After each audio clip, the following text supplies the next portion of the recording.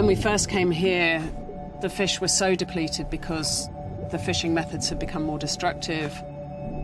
And you could go along a coral reef for 10 minutes and hardly see a fish.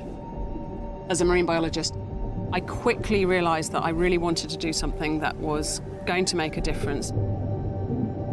We know that if these areas are properly protected, if they're looked after by the community, then we see recovery and protection of the ocean. We're on the Danahan Bank, one of 6 double barrier reefs in the world. It's globally significant, this place, from marine biodiversity point of view.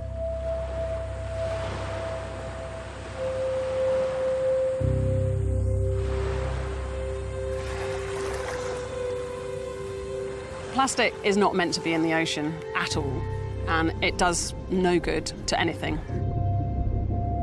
Plastic has been found in every single bit of the ocean that people have looked.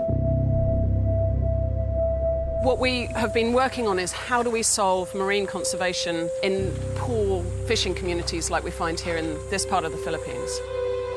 And if you're worried about where your next meal is coming from, how you're going to pay for your child to go to school, how you're going to treat a parent who's sick, your needs are absolutely immediate.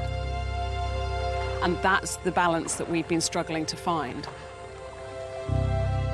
Many of our team are also community organisers, people who can talk to people. So I can stand here and talk to the community about science, but without understanding what's going on for these communities, what their daily concerns and pressures are, then we can't come up with solutions.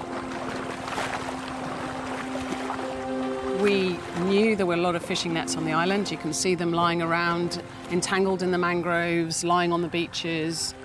More and more nets are being used as there's less and less fish, and people are more and more desperate. They're trying to find those fish, and they need more nets to do so.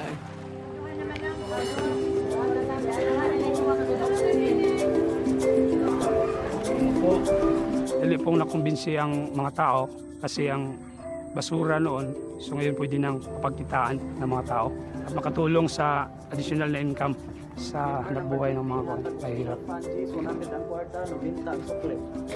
We were able to develop a global supply chain to collect nets, aggregate nets, bale nets, export nets from the Philippines to Europe, recycle those nets to nylon yarn that then can be made into carpet.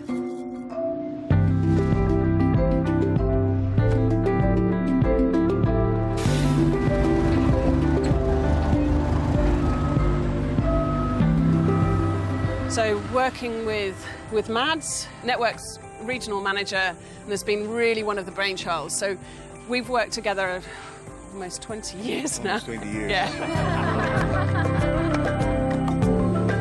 The first generation of nets that we collected used to be very dirty because people were collecting nets that had been on the shoreline for years. No?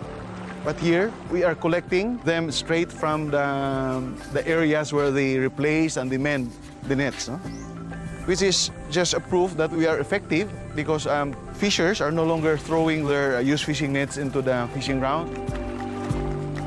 Just from this one island, we've had 18 tons of nets. And so we can make a difference. There is hope, there is optimism, and there are solutions. But we need innovation and collaboration to do that. What is so inspiring for me is actually seeing what communities who have so very little can actually do and how much change they can make.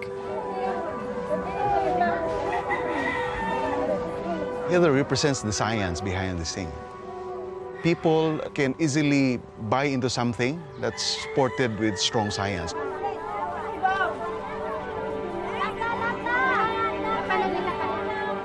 From a small island in the Philippines, we're part of a solution that works economically, it works environmentally, it works for the people who live here. All of these things are making a difference every day to people's lives. We are very convinced that the tool that we have developed, that we have evolved, is highly applicable to solve other plastics issues.